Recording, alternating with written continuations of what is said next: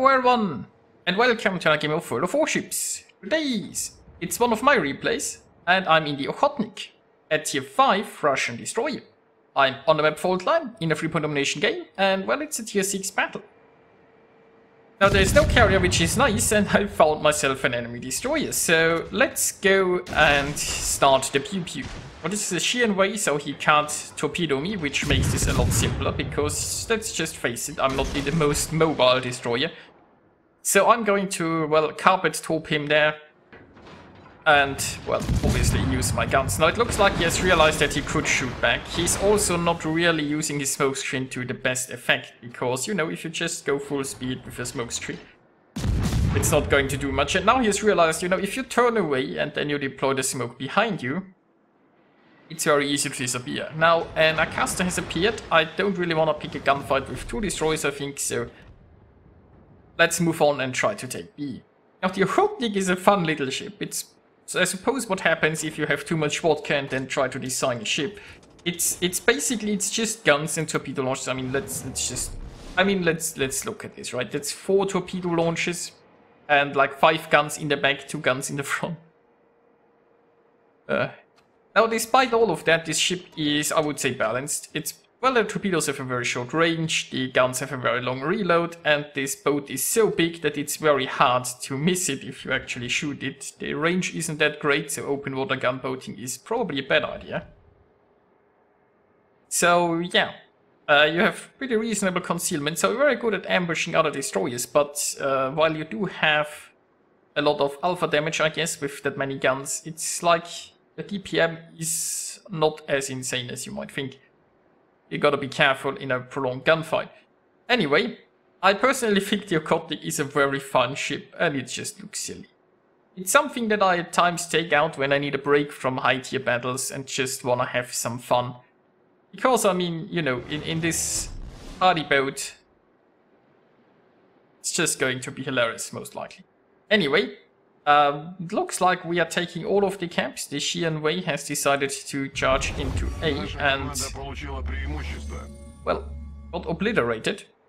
So what am I going to do now? We have all the camps. It looks like most enemies are at the C camp, so maybe I need to help over there. But there is an Acaster around here. And what would the Acaster do? Yes, obviously he's going for the B camp. He probably thinks I have left, because I've taken the camp, and now he wants to come in here. So, you know, let's attack him. Also, the guns here can rotate 360 degrees, which sometimes you think you can shoot an enemy because it shows green, but you can't because the guns are, well, kind of blocked by your ship. But anyway, the Acaster also hasn't realized that he can shoot back. He also isn't very aware how to use a smoke screen, and I'm reversing here because I'm hoping I threw his torp launch off. Because this ship, as I said, it's not very nimble, you know, for destroying. Yeah, so long that dodging torps is not that simple. But you know, the enemy screwed up his torp launch. My reverse tactic seemed to work. And so far so good. So what are we going to do next? Well, I guess we're now moving towards C camp, where there is a large concentration of enemy ships. The enemy team is down to only 1 destroyer. And yeah, I feel like the Okhotnik is best at engaging other destroyers, simply because with the concealment edits here, it can often sneak up on them, and then with the first salvo, they are probably panicking already. Oh, and let's face it, I mean, a lot of people here are inexperienced and don't know how to deal with an Okhotnik. So there is that. Now, if you are forced to engage other ships, it's a bit more complicated, because outside of your smoke, as I said, you are not very good at open water gunboating. And, you know, even inside your smoke, you are a very big target to hit. And your torpedoes are basically only for YOLO rushes, because with like 4.5 kilometers range, you know, you are detected for over 1 kilometer before you're into torpedo range. Now here is a Devonshire, and the thing is, am I the one spotting him? Most likely. If I want to... Well, I'm trying to smoke up here anyway, and I should probably go armor piercing, because he's showing so much lovely broadside, but you know, lost vision. And now the kamikaze is spotted, so I decided, you know what? I think I might just want to engage the kamikaze, right? Kamikaze disappeared inside its smokescreen. The Devonshire isn't paying any attention to me because he's being rushed by Gepard. So let's randomly carpet torp the Kamikaze. He is just inside torpedo range. Now, Kamikaze is a very dangerous torpedo boat, so once again I'm slowing down here. I assume he's already launched his torpedoes and I'm trying to throw off his aim here. Also, I'm trying to keep my rear guns pointed at him.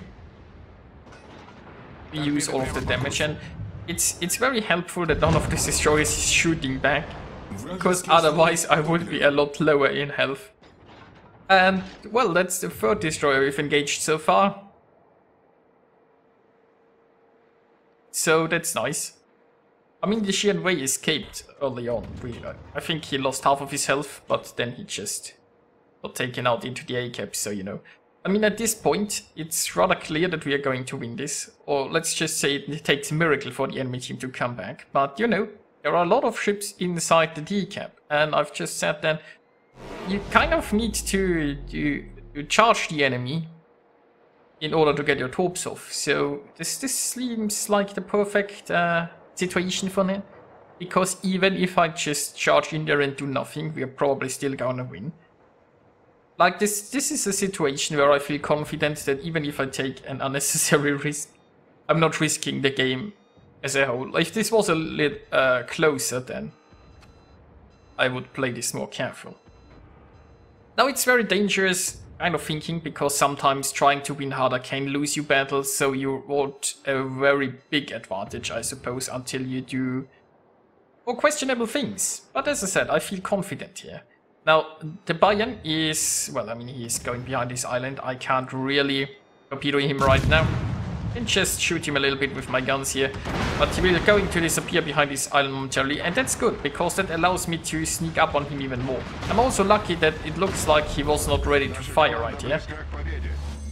Because, as I said, like, this boat is so long that it's very easy to do. Now, on the bright side, you know, since you cannot penetrate destroyers, it's not as problematic as it might used to be.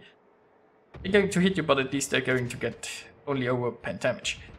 Now here we are, Bayern is, but the Bayern's idea of dodging torps is to slowly go into reverse. So the third launcher here is overkill, and it's actually a very bad idea, because I could have used that launcher on Congo. As you see, I only needed 5 torps to sink that battleship, and I launched 9 at him. Well, we still have 3 for the Congo, but 3 is probably not going to cut it. Now, thankfully, you know, we are here at low tiers, which means torpedoes do tend to reload quite quickly. So, very soon I'm going to have some torps again. Also, I mean, adrenaline rush is kicking at this point, so I reload even a little bit faster. And there we go, that's 3 against the Congo, but you know, 3 is just necessary enough. Now the Congo has very little room to maneuver. I'm not sure if he's going to beach here or not, or if he's trying to stop. So we have some torps going. Unfortunately, we lost vision. Now I could peek out here, but then he could just shoot back, sink me. I still have 1 launcher ready, and well, okay, I have 2 launchers ready. So I could just, you know, blind launch here. I'm not running RPF on this thing because I have this advanced firing training for more range. I mean, even if the range, it only goes up to 11 kilometers. And well, it turns out that we got the Congo. So now I'm up to 4 kills. Can we get the Kraken? There is a Nuremberg. It's on very low health. I should probably go armor piercing here because he's showing broadside, but you know, we're going to win on points before I can sink her.